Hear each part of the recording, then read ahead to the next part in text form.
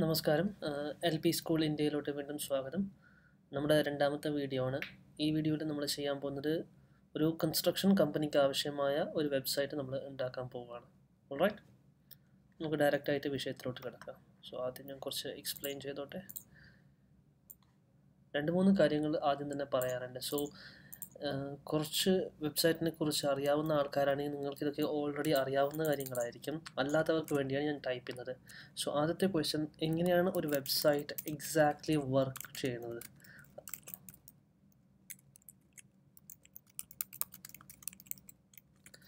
So basically ഒരു website work ചെയ്യാൻ വേണ്ടിയിട്ട് 3 കോമ്പണൻസ് ആണ് ഉണ്ടാവാറ് സാധാരണ. കോമ്പണൻറ്റ് നമ്പർ 1 അതിൻ്റെ അഡ്രസ്സാണ്.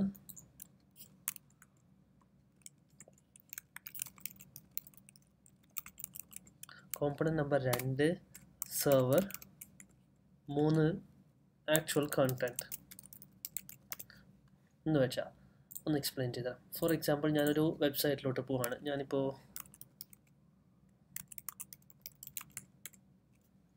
മനോരമയുടെ വെബ്സൈറ്റിലോട്ട് ഞാൻ പോയി. അപ്പോൾ ഈ അഡ്രസ്സ് ഇതാണ് കോമ്പണൻറ്റ് നമ്പർ 1, www.manoramaonline.com. അതാണ് ആദ്യത്തത്, അതായത് വെബ് അഡ്രസ്സ്. ആ വെബ് അഡ്രസ്സ് നിങ്ങളൊരു ബ്രൗസറിൽ അടിച്ച് എൻറ്റർ ചെയ്യുമ്പോൾ ആ ബ്രൗസർ ആ വെബ് അഡ്രസ്സിനെ അന്വേഷിച്ച് പോയിട്ട് സെർവറിൽ നിന്ന് ഈ പറയുന്ന പേജ് എടുത്തുകൊണ്ട് വരും. സോ ഈ മനോരമ ഓൺലൈൻ എന്ന് പറയുന്ന സംഭവം എക്സാക്ട്ലി എവിടെയാണ് സ്റ്റോർ ചെയ്ത് വെച്ചിരിക്കുന്നത്, അതാണ് സെർവർ. സെർവർ എന്ന് വെച്ചാൽ ഏകദേശം ചുമ്മാ ഒരു പാർക്കിംഗ് ലോട്ട് പോലെയാണ്. അവിടെ വെബ്സൈറ്റുകൾ ഒരുപാട് വെച്ചിട്ടുണ്ടാവും. നിങ്ങൾ ആവശ്യപ്പെടുന്നതിനനുസരിച്ച് അവിടെ നിന്ന് പോയിട്ട് ഈ വെബ്സൈറ്റ് എടുത്തുകൊണ്ട് വരും. മൂന്നാമത്തതാണ് ആക്ച്വൽ കോണ്ടൻറ്റ്. എന്ന് വെച്ചാൽ എന്താണ് ഈ വെബ്സൈറ്റിനകത്തെ ഉള്ളടക്കം. മനസ്സിലായില്ലേ? അപ്പോൾ ഈ 3 കാര്യങ്ങളാണ് ഒരു വെബ്സൈറ്റിന് ഉണ്ടാവുക. നമ്മൾ ഒരു വെബ് ഡെവലപ്പറായി കഴിഞ്ഞിട്ട് നമ്മൾ ഏറ്റവും കൂടുതൽ വർക്ക് ചെയ്യുന്നത് ഈ കാര്യത്തിന് വേണ്ടിയിട്ടാണ്. അതായത് ഈ ആക്ച്വൽ കണ്ടൻറ്റ് ഉണ്ടാക്കാൻ, അതായത് ഇതുപോലെ ഒരു വെബ്സൈറ്റ് ഡിസൈൻ ചെയ്യലാണ്. അതാണ് ഒരു വെബ് ഡെവലപ്പറുടെ മിക്കവാറും ഉണ്ടാവുന്ന ജോലി. സെർവർ എന്ന് പറയുന്നത് നമുക്ക് പ്രത്യേകിച്ചൊന്നും ചെയ്യാനില്ല. ഇത് നമ്മൾ വാങ്ങിക്കുകയാണ്. എന്ന് വെച്ചാൽ ഫോർ എക്സാമ്പിൾ ഒരു ചെറിയ വെബ്സൈറ്റ്, ഒരു ചെറിയ കൺസ്ട്രക്ഷൻ കമ്പനിക്ക് ആവശ്യമായ വെബ്സൈറ്റിന് ഒരു മുഴുവൻ സെർവർ വാങ്ങിക്കേണ്ട ആവശ്യമില്ല. അത് വളരെ എക്സ്പെൻസീവ് ആയിരിക്കും, അത് മെയിൻറ്റെയിൻ ചെയ്യാൻ വളരെ പണിയായിരിക്കും. അതുകൊണ്ട് നമ്മളെന്താ ചെയ്യുക, വലിയ വലിയ കമ്പനികൾ ഇങ്ങനത്തെ സെർവറുകൾ വാങ്ങിച്ചിട്ട് ചെറിയ ചെറിയ കഷ്ണങ്ങളായിട്ട് റെൻറ്റ് ചെയ്യാറുണ്ട്. നമ്മൾ അതുപോലത്തെ ഏതെങ്കിലും ഒരു കമ്പനിയിൽ നിന്ന് സെർവർ റെൻറ്റ് ചെയ്യുകയാണ് ചെയ്യുന്നത്. അത് വളരെ ചീപ്പായിട്ട് കിട്ടുന്നതാണ്. അതുകൊണ്ട് അത് വലിയ കാശ് മുടക്കുള്ള സംഭവമല്ല. വെബ് അഡ്രസ്സിലും നമുക്ക് കാര്യമായിട്ടൊന്നും ചെയ്യാനല്ല. നമ്മൾ ആകെ ചെയ്യാൻ പോകുന്നത് ഇതേപോലെ സെർവറുടെ സ്പേസ് വെക്കുന്ന അതേ കമ്പനികൾ തന്നെ ഈ വെബ് അഡ്രസ്സുകളും വിൽക്കുന്നുണ്ട്. നമുക്ക് ആവശ്യമായ വെബ് അഡ്രസ്സ് അവിടെ ഉണ്ടോ എന്ന് നോക്കിയിട്ട് നമ്മൾ പോയിട്ട് വാങ്ങിക്കലാണ് നമ്മുടെ പ്രധാന പരിപാടി. So as A web developer നിങ്ങളുടെ മെയിൻ പ്രോഗ്രാമുകൾ ഇതിനകത്തായിരിക്കാണ് വരിക. അതായത് എന്താണ് ആ വെബ്സൈറ്റിൻ്റെ ഉള്ളടക്കം. ഓൾറൈറ്റ്, സോ നിങ്ങൾക്കിപ്പോൾ ഒരു വെബ്സൈറ്റ് എങ്ങനെ വർക്ക് ചെയ്യുന്നു എന്ന് മനസ്സിലായി എന്ന് ഞാൻ വിചാരിക്കുന്നു. ആരെങ്കിലും ഒരു വെബ്സൈറ്റ് അഡ്രസ്സ് ടൈപ്പ് ചെയ്യുമ്പോൾ ആ വെബ്സൈറ്റ് ബ്രൗസർ ആ വെബ്സൈറ്റ് അഡ്രസ്സ് അന്വേഷിച്ച് പോകും. ആ അന്വേഷിച്ച് പോകുന്നത് ആ വെബ്സൈറ്റ് അഡ്രസ്സ് ഇരിക്കുന്ന സെർവറിലേക്കാണ്. ആ സെർവർ നമ്മൾ റെൻറ്റ് ചെയ്തെടുത്താണ്, അതിന് നമ്മൾ വർഷാവർഷം വാടക കൊടുത്താണ് വെക്കുന്നത്. എന്നിട്ട് ആ സെർവറിൽ നിന്ന് നമ്മൾ നേരത്തെ നിർമ്മിച്ച ആക്ച്വൽ കോണ്ടൻറ്റ് എടുത്തുകൊണ്ട് വരും. അത് തിരിച്ച് വീണ്ടും ബ്രൗസർ ഡിസ്പ്ലേ ചെയ്യും. ഇതിങ്ങനെയാണ് ഒരു വെബ്സൈറ്റ് ടെക്നിക്കലി വർക്ക് ചെയ്യുന്നത്. ഓക്കെ, അടുത്ത ക്വസ്റ്റ്യൻ, സ്ലൈഡ്. ഓക്കെ, അടുത്തത് നമ്മളിപ്പോൾ ഉണ്ടാക്കാൻ പോകുന്നത് ഒരു കൺസ്ട്രക്ഷൻ കമ്പനിയുടെ വെബ്സൈറ്റ് ആണ്. അപ്പോൾ ഒരു കൺസ്ട്രക്ഷൻ കമ്പനിയുടെ വെബ്സൈറ്റുകൾക്ക് എന്ത് വേണം? നമ്മൾ ഒരു എക്സാമ്പിൾ നോക്കാം. Construction company Kochi, cherianworky.com. Okay, cherianworky.com ഇതൊരു കൺസ്ട്രക്ഷൻ കമ്പനിയാണ്. ഇത് അവരുടെ വെബ്സൈറ്റുകളാണ്. അപ്പോൾ ഈ വെബ്സൈറ്റിനകത്ത് എന്തൊക്കെയുണ്ടെന്ന് നമുക്ക് നോക്കാം. ആദ്യം ഒരു ഹോം പേജ് ഉണ്ട്. ഹോം പേജിനകത്ത് ഒരു എബൌട്ട് സെക്ഷൻ, കമ്പനിയെക്കുറിച്ച് കുറച്ച് ഇൻഫർമേഷൻ, അവരെന്താണ് ഏറ്റവും കൂടുതൽ ചെയ്യുക, പാലം പണി, ബിൽഡിങ്ങുകൾ, റോഡുകൾ, marine construction, railways, airports.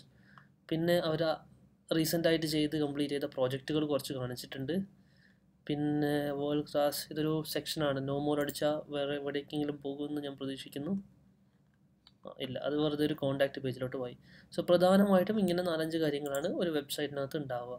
Home, കമ്പനിയുടെ board and message, quality, constructions, services, projects, awards, careers, resources, കോൺടാക്ടസ്. ഇപ്പോൾ ഇത് ചുരുക്കി ഞാൻ നിങ്ങൾക്ക് പറഞ്ഞു തരികയാണെങ്കിൽ സാധാരണ ഒരു വെബ്സൈറ്റിന് 4-5 ഭാഗങ്ങളാണ് ഉണ്ടാവുക. അപ്പോൾ 4-5 പേജുകളാണ് ഉണ്ടാവുക. അപ്പോൾ ആദ്യം ഹോം പേജ്. ഹോം പേജ് എന്ന് പറഞ്ഞാൽ നിങ്ങളുടെ വെബ്സൈറ്റ് നിങ്ങൾ www.cheriyanvarki.com അടിക്കുമ്പോൾ കാണുന്ന ആദ്യത്തെ പേജ്, അതിനെയാണ് ഹോം പേജ് എന്ന് പറയുക. രണ്ടാമത് എബൌട്ട് അസ്. ഒരുവിധപ്പെട്ട എല്ലാ വെബ്സൈറ്റുകളും ഒരു എബൌട്ട് അസ് പേജ് കാണും. എന്ന് വെച്ചാൽ ഈ വെബ്സൈറ്റ് ആരുടേതാണ്, ഒരു കൺസ്ട്രക്ഷൻ കമ്പനിയുടെ ആണെങ്കിൽ ആ കമ്പനിയെക്കുറിച്ചുള്ള കുറച്ച് വിവരങ്ങളാണ് ആ പേജിനകത്ത് കിട്ടുക. മൂന്നാമത് സർവീസസ്.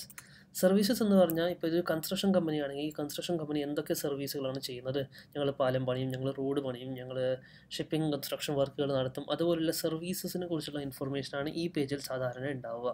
നാലാമത് കോൺടാക്ട് അസ്. കോൺടാക്ട് അസ് എന്ന് പറഞ്ഞാൽ ഇപ്പോൾ ഒരു വെബ്സൈറ്റ് ഉണ്ടായിട്ട് കാര്യമില്ലല്ലോ, ആ വെബ്സൈറ്റ് വഴി ആ കമ്പനിയെക്കുറിച്ച് ആരെങ്കിലും കോൺടാക്ട് ചെയ്യണമെങ്കിൽ ആ കോൺടാക്ട് ഡീറ്റെയിൽസാണ് ഈ കോൺടാക്ട് അസ് പേജിൽ സാധാരണ ഉണ്ടാവാറ്.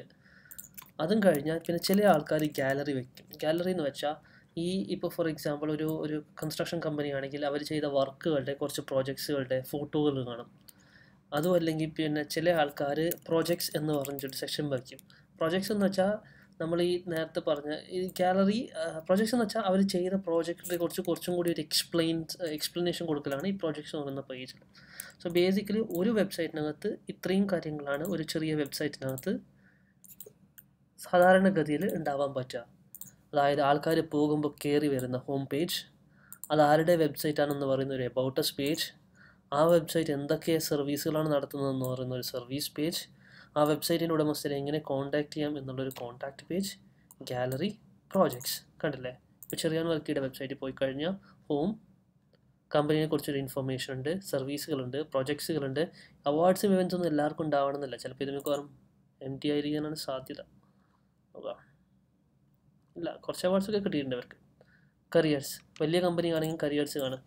നമ്മൾ കുറച്ചും കൂടി നോക്കാം. Construction company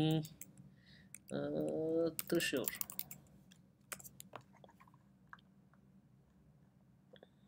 RK builders.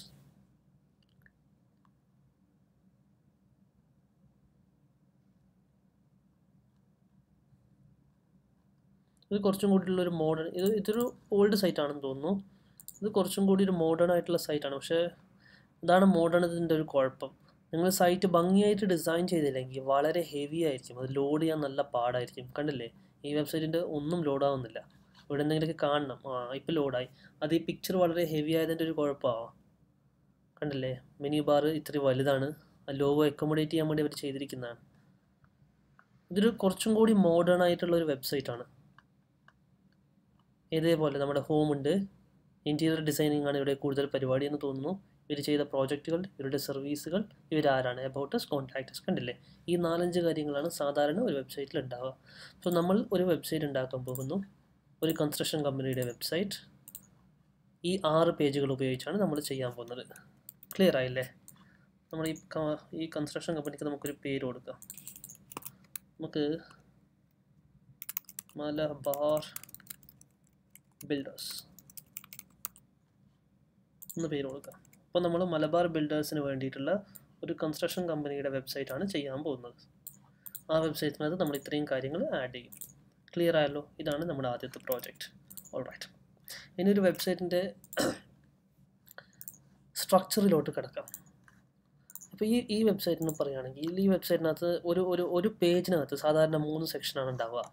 ഈ മുകളിൽ കാണിക്കുന്ന സെക്ഷൻ ഉണ്ടല്ലോ, ഇതിന് ഹെഡർ എന്നാണ് പറയുക. താഴെ കാണിക്കുന്ന സെക്ഷന് ഫൂട്ടർ എന്നും പറയും. നടുക്കിലിരിക്കുന്ന സെക്ഷനാണ് ബോഡി. സോ ഏത് പേജ് പോയി കഴിഞ്ഞാലും ഒരു ഹെഡറും ഒരു ഫൂട്ടറും നടുക്ക് ബോഡിയും കാണും. മനസ്സിലായല്ലോ? അപ്പോൾ നമ്മൾ ഡിസൈൻ ചെയ്യാൻ പോകുന്ന ഈ 6 പേജിലും ഒരു ഹെഡർ ഉണ്ടാവും, ഒരു ഫൂട്ടർ ഉണ്ടാവും,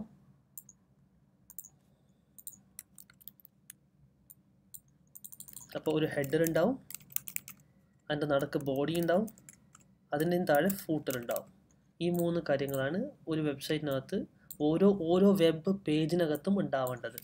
ഇനിയിപ്പോൾ ഈ ഹെഡർ എന്ന് പറയുമ്പോൾ സാധാരണ ഹെഡറിൽ എന്തൊക്കെയാണ് ഉണ്ടാവുക? നിങ്ങളൊരു ഏത് വെബ്സൈറ്റിൻ്റെ ഹെഡർ പോയി നോക്കിക്കഴിഞ്ഞാൽ 3 കാര്യങ്ങൾ ഉണ്ടാവും മിക്കവാറും. ആദ്യം ഒരു ലോഗോ, അതല്ലെങ്കിൽ ഒരു നെയിം, ആ ബിസിനസ്സിനെ കുറിച്ചുള്ള ഇൻഫർമേഷൻ. സൈസ് വളരെ വലുതാണ്, ഒന്ന് കുറച്ചോട്ടെ, ഒരു 30 ഓക്കെ. ഞാനൊക്കെ നിങ്ങളുടെ മുമ്പിൽ തന്നെ എഴുതുന്നത് നമുക്ക് വളരെ ക്ലിയർ ആവാൻ വേണ്ടിയാണ് നമ്മൾ എന്താ ചെയ്യുന്നതെന്ന്. ഓക്കെ, ഹെഡർ ഉണ്ടാവും. പിന്നെ നാവിഗേഷൻ, അല്ലെങ്കിൽ നമ്മുടെ നാട്ടിൽ സാധാരണ പറയുന്ന പോലെ മെനു ബാർ. ഇവിടെ നോക്കാം, മനോരമയിൽ എന്താ ഉള്ളത്?